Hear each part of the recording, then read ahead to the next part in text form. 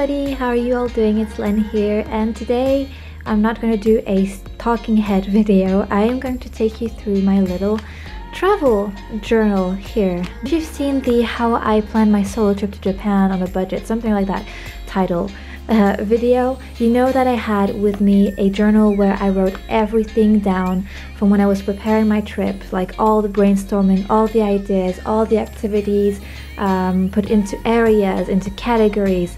Well, yeah, this is it. And yeah, as you can see, it's traveled with me. It's been places. It's been through a typhoon, 2 typhoons actually, got completely soaking wet inside my backpack. Had to dry it with a hairdryer. It's got a lot of documents in there that I just stuck inside for memories. And yeah, let me show you what it looks like before. This is it. This is the same journal. So yeah, it started out really simple, all clean, all nice, just a bunch of things written inside, but as I traveled, stickers started coming along. Some of them I bought. These are from a label store in Osaka. They're really good quality and really cool. And some of them I got along the way from Rabbit Island. These ones I got for free in a store. This is my embarrassing purikura experience because I was all alone. I wanted to experience the purikura, but yeah, it's not something that you usually do by yourself. You can, but it was embarrassing. And yeah, here's some more. I got a map of Japan that I drew. This is a free sticker that I got, some things from Hakone. Yeah, so if you don't know anything about my trip to Japan, I went there for 20-ish days, all by myself. It was my first big trip, all to myself, all by myself. And this, I think, is probably the best souvenir I could have. I brought back a bunch of things. I also made a video about what I brought back from Japan, but the best souvenir is this. Because I can flip through it and remember where I went, what I did, look at all the random ticket stumps, and well, you'll see. Let's get into it. I have to hold this together because of how ruined it is. Here we go. This is my departure date. Departure day.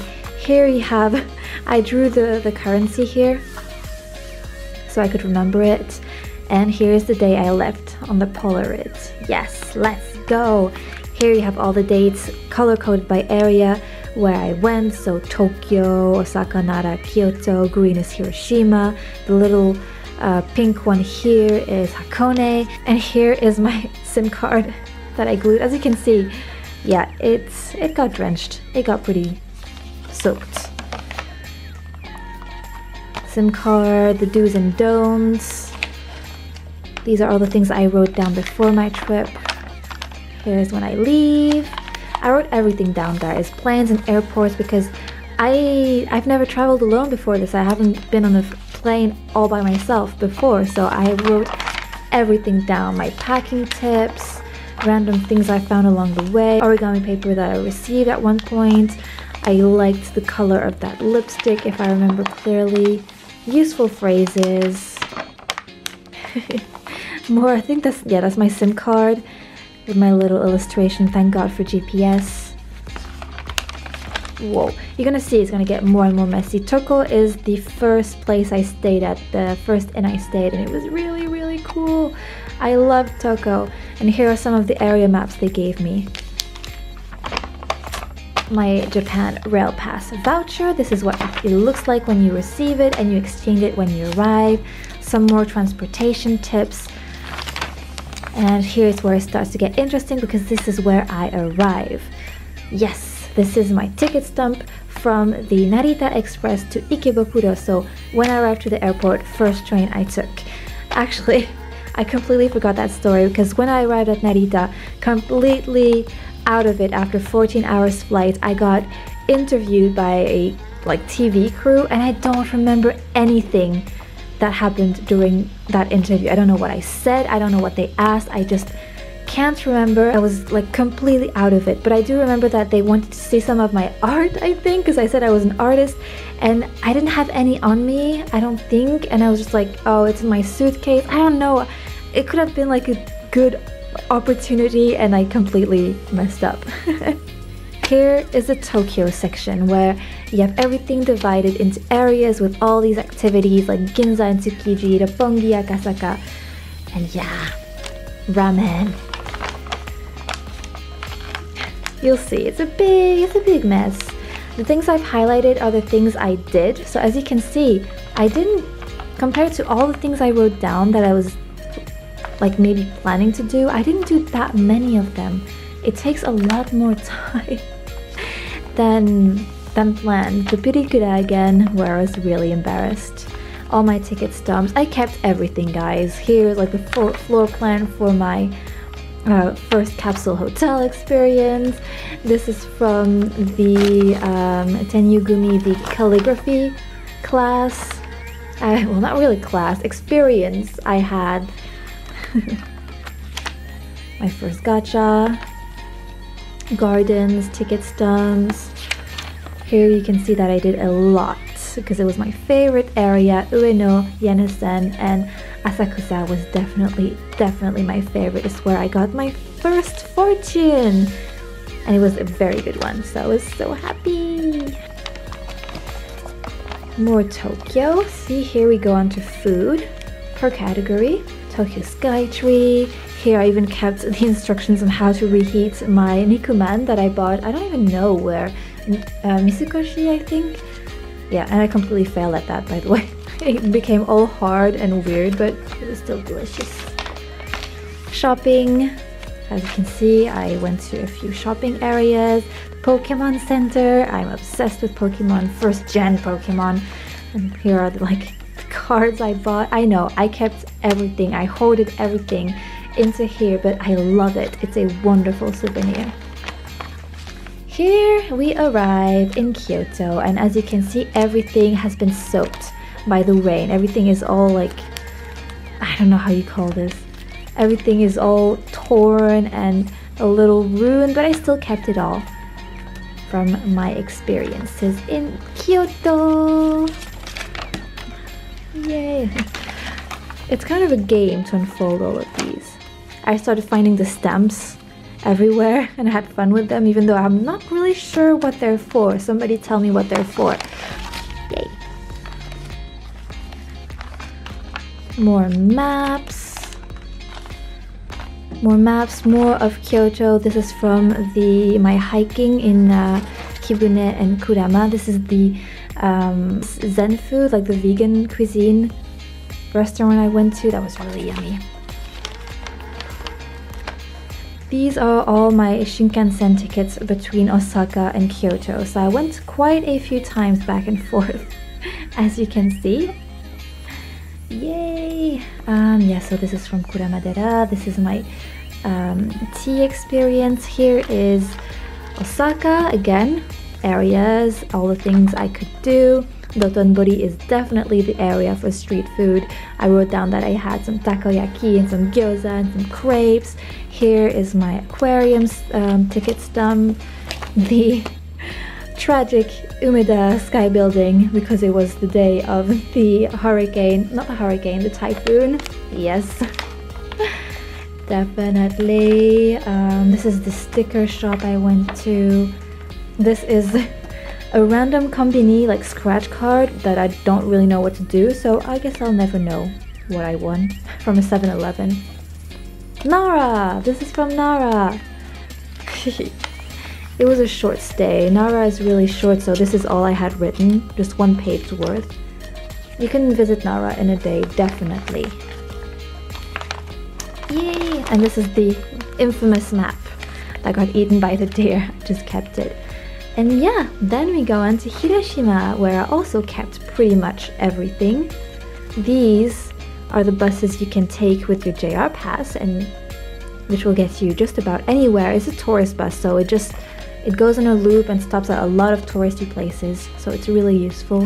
From the Memorial Museum. Hiroshima was one of my favorite places. Also with Miyajima. Here you got another fortune, a good one, because I still have it. More ticket stumps, Miyajima, all of these. Such good memories. Oh yeah, the Miyajima ferries. Yes. and I went to another Pokemon Center in Hiroshima and got a gacha. I made a list of the tattoo-friendly onsen also as part of preparation to my trip, so if you're interested in that, well, I don't even think you can see what I wrote, but there are some tattoo-friendly baths and onsen. There was one in Tokyo, that one was in Kyoto. I went to this one, I forgot to highlight it, in Hakone. This one I did not go to, I don't remember that one.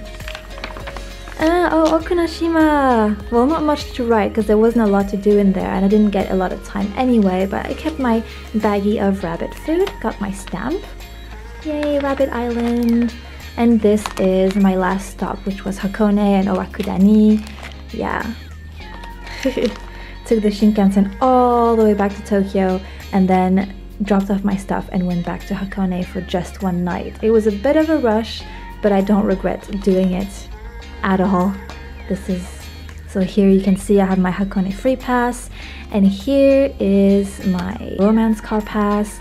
This is the bus schedule that the guy from the onsen gave me, and I couldn't understand what he was asking me because I thought he was saying, do you need a bath?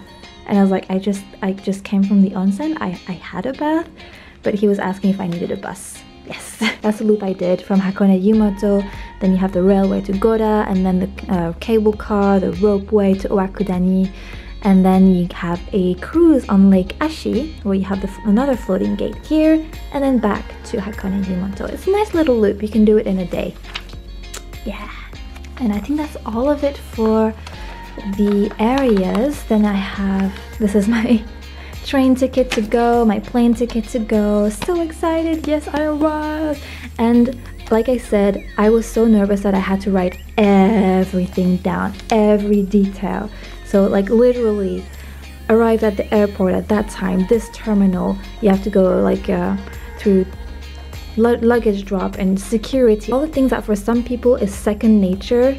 I had to write it down because of how nervous I was to have to do this all by myself. It's like A or T gate on the left and the B gate is on the right, and arrive at the south wing, and then you have to go through the quarantine. I wrote everything down, even for like the SIM card.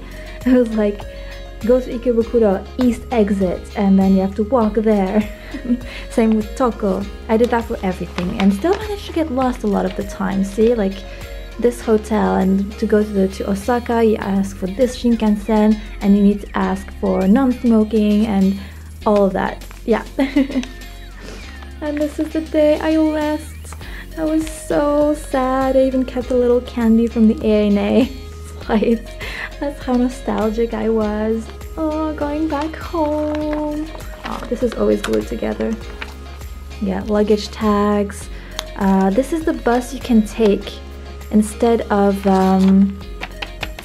come on. This is the bus you can take if you can't take the Narita Express, because my JR pass expired, so to go back to the airport I just paid like just under 10 euros and took a bus. And here is my train ride from the airport to go home. I'm usually always happy to go home, but in that case I was just like, oh, Japan. Travel checklist. These are more of the things I prepared, like expenses, and I already did expenses. You can see that in my video that I made about the budget. Things I've noticed so far, these you'll have to wait and see, because I think I'm gonna make a video about that if it's not already done. I don't know in which order I'm doing these. Yeah, I think that's all. Yeah, just here at the end you have all the phone numbers, literally hospitals, Europe assistance, like insurance, all the phone numbers, the tourist information centers. Wrote them down here. The Suica card that I kept, which is my IC card for the subway, and you can use it on vending machines. Anyway, I kept it because I'm sure I'll be going back. And this is my beloved JR pass. As you can see, it's pretty full. I went a lot of places. I started running out of places for stamps. I don't even think I got a stamp for every single time, but yeah, this is what your JR pass will look like, probably with a different cover, but yeah, that was a very good decision. And here you have all my maps, because I didn't have a color printer, so I printed it out in black and white and colored all the lines. But it really did help because I could like write things down like which areas aren't good. Like this is the place I stayed at in Iriya near Ueno. That's where Toko is. I had a good idea of what the Yamanote line looked like and which stops were on there. It really does help, guys. Same with Osaka. That's the loop line. Oh, I had the Kyoto one, but Kyoto is mainly buses, so this wasn't really relevant. And when I tried using it, I just got so lost. I think that was the day I got the most lost ever. Yeah, and here we go. This is my travel journal. I hope this was of interest to you. I wasn't really sure if that would be interesting for anybody, but I really wanted to make it because I'm really happy to have this, and I'm sure there are a lot of creative people out there that would do a much better job at doing these like gorgeous pages with illustrations and everything. Me was mainly my buddy, my companion, my source of information, but I didn't really have the time to stop and make it look like really beautiful. I just put everything in there. I did like little illustrations here and there, and I love it the way it is. I'm sure it could inspire people to do like these amazing travel journals, or just give other people an idea of what you can write down when you leave. Well, just to have all the information in one spot. I hope that made sense. So yeah. Yeah, this is it. This is my best souvenir, and I really recommend that if you go anywhere for a big trip that you've been looking forward to for a long time, to make one of these to keep forever. Yeah, for sure. You should do that. Anyway, thank you for watching, guys. Don't forget to subscribe if you haven't already. If you enjoyed this video, please give it a big thumbs up. And I'll see you very soon in another video. Wait, which way? This way. I outward you all. I'll see you very soon in another video. Bye!